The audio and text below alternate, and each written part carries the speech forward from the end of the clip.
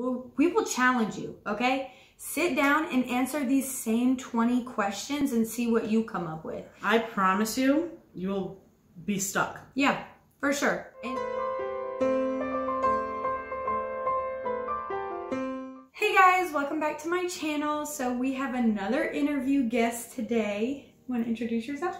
Hey, I'm Becca. Been friends with Holly for like 10 years now, maybe longer. And counting. Well, obviously. Okay.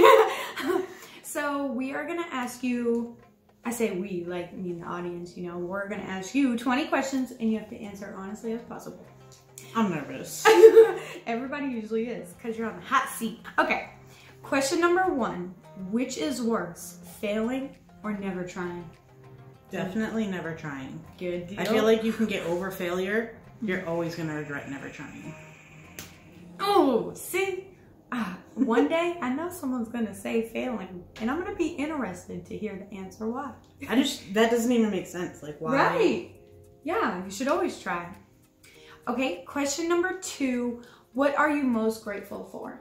Probably all of my life lessons and like all of my mistakes. Because I feel like everything I did that went against the book or against the grain, whatever I'm supposed to do, ended up teaching me something that I really use in my day-to-day life. Yeah, I agree. Gosh, adulting sucks sometimes though. Question number 3. Name 2 of your strengths and 1 weakness/flaw. So, 2 strengths that I have. Well, one of them is probably a strength and a weakness. I'm super nice. Okay. Like, to a fault. Yep. I think that people really value someone who's nice, and I think that being a nice person gets you further in life. But sometimes I know people walk all over me. Right. And then another strength would probably be my positive personality. I strive to be positive every single day. I feel like it makes a better environment. If I'm positive, then you're going to be positive than anybody else around me. Yeah, it rubs off. It's definitely contagious. And every time I get in that mode and I just start spiraling, she is the first one. She'll be like, all right, change the subject. What about your day? What's great about your day? And she immediately switches up the whole vibe. I love it. If you refocus your energy, then it works. Yeah, definitely. Yeah. And 1 weakness or flaw. Well, like I said, you want nice. Yeah. Oh, nice, okay, you're right. Oh gosh, that's a good one. Okay, question number 4. What is your favorite childhood memory? You know, that one's really hard because I feel like I only remember bits and pieces. But I'd have to say my favorite childhood memory was probably going to the Indian Museum over at Foxwoods with my dad. Oh, okay. For those of you who don't know, this is the second girl from Connecticut, okay? Danielle and Becca are both in Connecticut. I will link the other interview above. And Foxwoods is a casino up there for people who don't know. It's an Indian casino. I know you guys don't have a lot of those down here, but it's one of the biggest in the world. Really cool place to visit. You should Google it. Okay, question number 5. What is 1 piece of advice you got that always stuck out to you? My favorite piece of advice? I guess that would be a hard one. It's super hard. Yeah. I think my favorite piece of advice that I've always gotten growing up is to work hard. Like, whether it be working 2 jobs or always giving your best at whatever you're doing, you should always work hard because then you feel good about yourself no matter what. Yeah. Because you know you gave your best. Right. Oh, that's a good one. And you are an extremely hard worker. I try. Yes, for sure. Okay, question number 6. How do you handle anger? First of all, I'm not usually somebody that gets angry very easily. It takes a lot to get me to that point. But usually, if I do feel myself getting angry, I like to step back and try to look at the situation from different angles. I'll try to see your point of view. I'll try to see how that could reflect on the situation. Right. And I kind of try to keep an open mind about it. And I might even completely leave the situation alone for a while so that I can think, so that I don't overreact in the moment. Right. Oh, that's good advice. It's kind of like think before you speak. Definitely. 100%. Especially when you're angry, that can get difficult. And I feel like people get angry and they spew out words that they may mean in the moment, but you can't take back words once they're said. Right. Okay, question number 7 is, how would you describe your personality if you had like a couple sentences? I would say that I am a very genuine person. I'm very nice. I'm very hardworking, very positive. Not overly friendly. No. But I would say that I'm very open-minded and very loyal. And honest. Yeah, I'm just going to add very to honest. it too. Yeah. Try to be honest all the time. That's great quality. Question number 8. Where do you find your inspiration? Honestly, I find a lot of inspiration in like my friends and my family. Me and my friends always push each other to do the best that we can, whether it be in coloring a book or in our relationships. My family inspires me to be the best person that I am so that they can be proud of me. Right. Yeah, I'd say my friends and my family are definitely my inspiration every day. Kind of like Danielle's, when you get that support system and it inspires you, that can change up your whole world. You always need inspiration to keep you going. Or you should try to have inspiration. Question number 9. What advice would you have gave yourself 10 years ago? Back to little old high school Becca. What advice would I give myself 10 years ago? That one's hard. Boy, because we was wilding, okay? We definitely probably didn't make the best decisions 10 years ago. Not saying that I regret any of them, because from every decision I've made, I've learned lessons. Oh, it was amazing.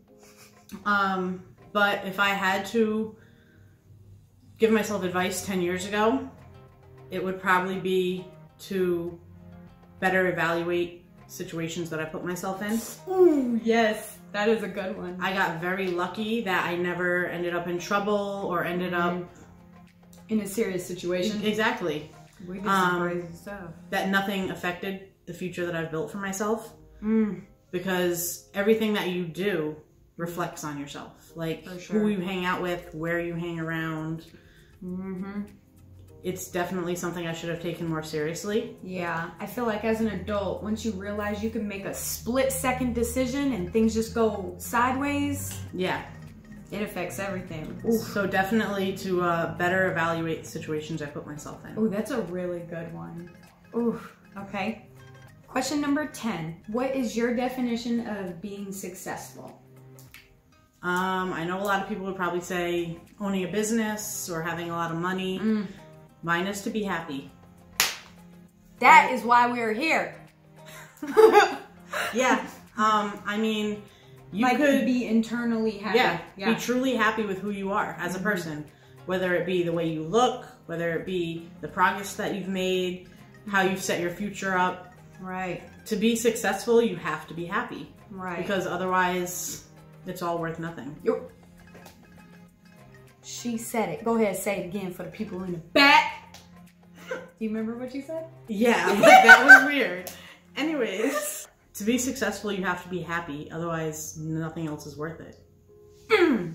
Question number 11. What are you most proud of yourself for? I'm most proud of myself for the growth that I've gone through, mainly over the last year, and learning to love myself. I've never been a skinny girl. I never want to be skinny, but I've had to learn to become comfortable with the body that I was given. And I do work out all the time now, and I am trying to make better choices. And that makes me proud of myself. I'm proud that no matter what, I never change who I am. Whether I'm overweight, underweight, whatever, I'm always a good person. And no matter how anybody reacts to me, I will always be the same person. Oh, that's a really good one. I feel like a lot of people miss that. I need to do better on that. That's a really good one. Question number 12. What is one thing you would change about the world or society, and why?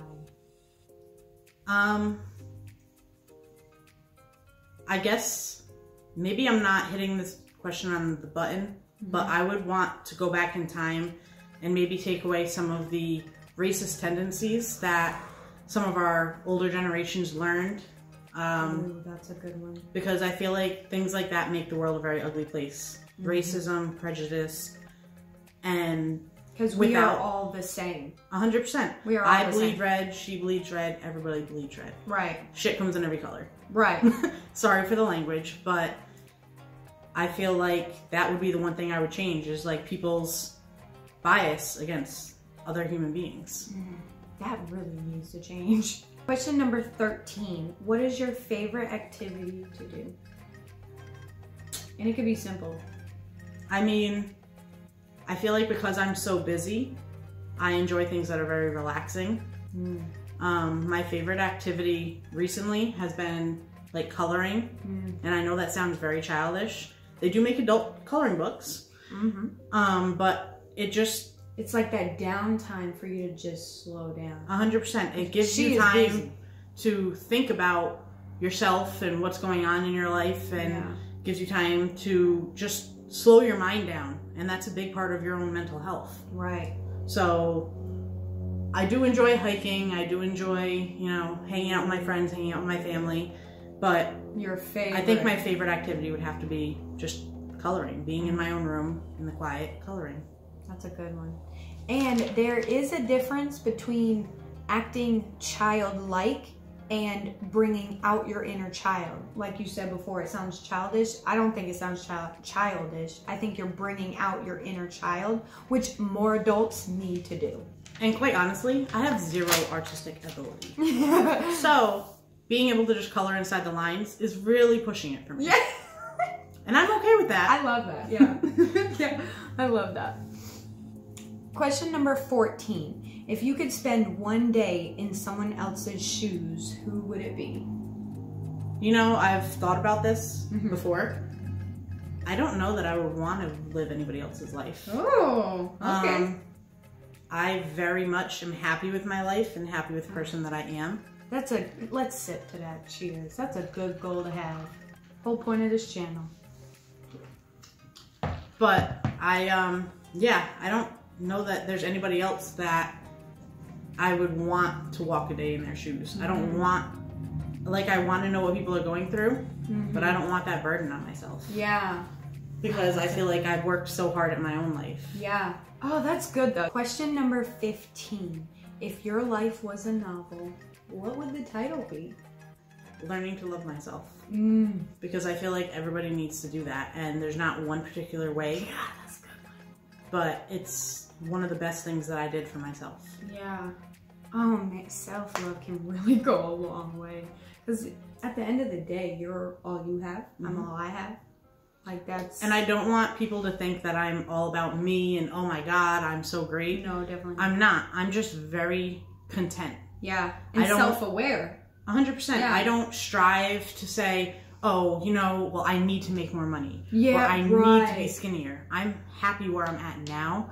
Happiness is not ever something that I look for in the next thing. Right. And I feel like that's where a lot of people get lost. And that's why I think that's why they say the whole money thing. Like, you're not going to be happy just because you have more money. You need to be happy now. That way, no matter what changes in the future, you will still be happy. Yeah, so definitely learning to love myself.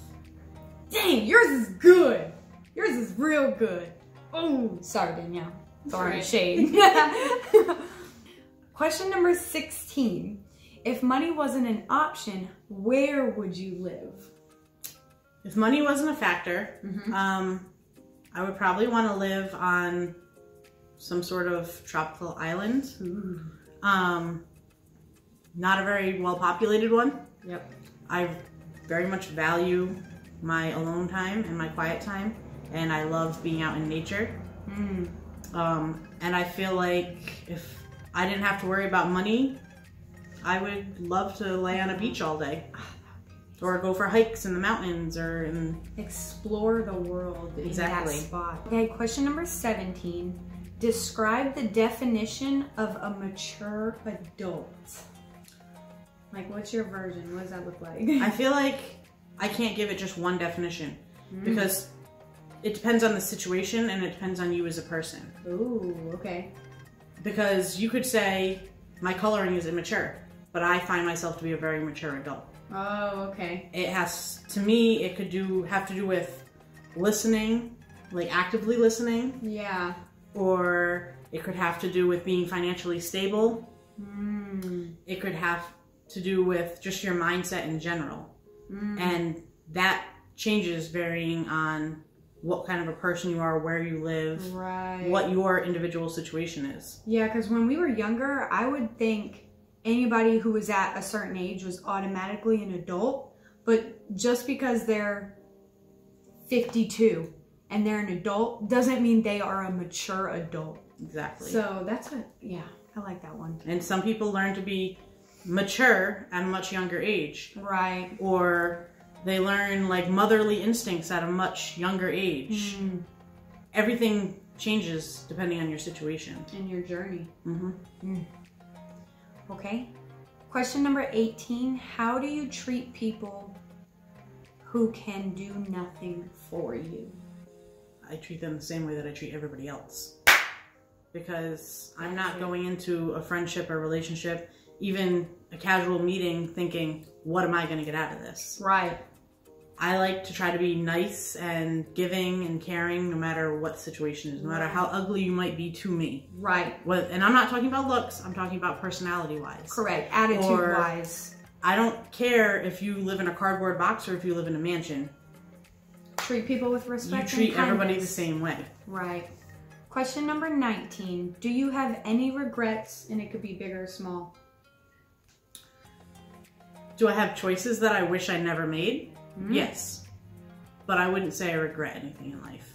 Because you learned from it? Exactly. Yeah. Everything is a learning, like, everything's a path to learning. Yeah. And without any of the mistakes that I've made or choices that I've made, I wouldn't be who I am today. Question number 20. Last question. Last question. Well, you went through it real fast. What would you do if a doctor only gave you 5 years left to live today? I would make sure that my family and my friends all know how much they mean to me.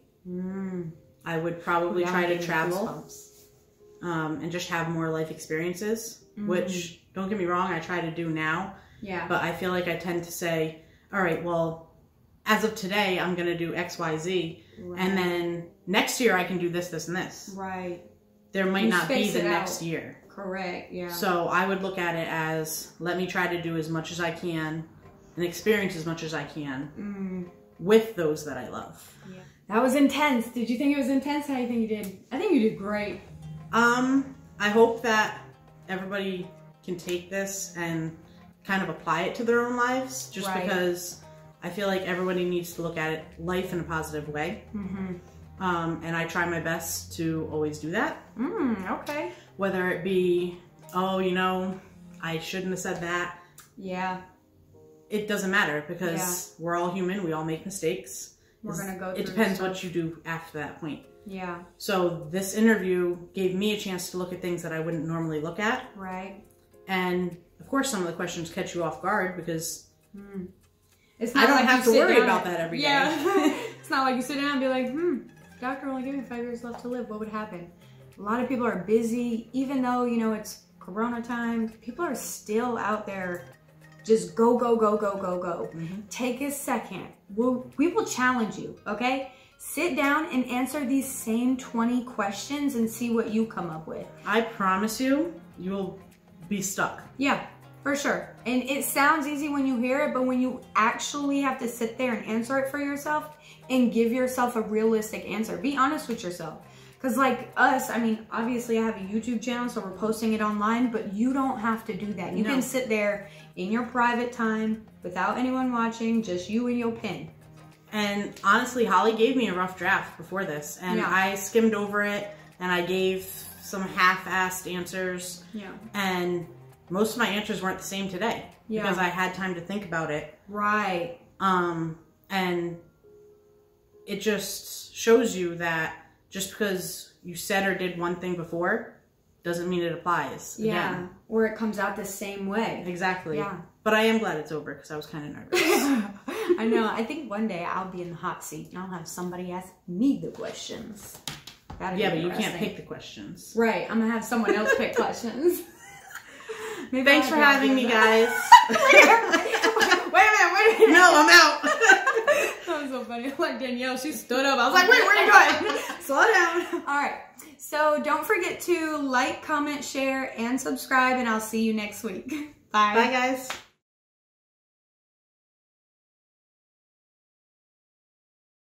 I got the same daggum shirt. I forgot to bring a second shirt, like a Deb. Do you want a different shirt? I don't know. I'm thinking about it. Shirt? Yeah, can I? Do you have a shirt? What shirt do you want? Oh, guys, I love this shirt. Ooh, a lot better. Perfect. Yay!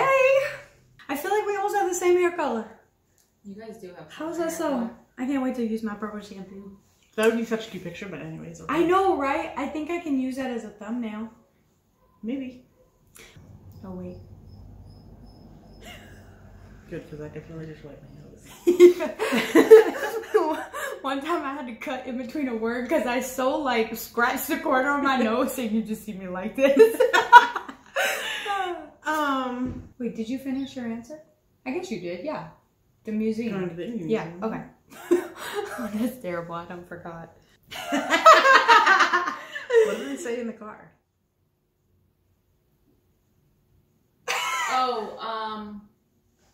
Oh, is a bird outside? Is that your phone? I don't know what that clicking noise is, but we're just gonna ignore it. Yep. That was, wait till I edit that. That was genius. Okay. You gotta say it so I can zoom in on the second frame. So the first frame is regular, like the first video clip, and then the second video clip, it goes like, we'll be right here because I'm gonna zoom in. Okay. Okay. Learning to love myself. You said it again, I burped. Okay, question number 16. If money wasn't an option, what would you do with your life? If money wasn't a factor... Oh, shoot. Messed that question up. I was like, why'd I spell life like live? I messed up the question. Thumbnail time. My hair is doing In some the weird... way. You think one of those work? Oh, you looking at the camera hole? Oh, no. Watch it. Shoot. Bloopers. Tragic. Oh boy, I'm gonna have some good ones. Oh wait, we need to be up here. I forget. I feel like you can pick at least one good one out of that. For sure. Bye.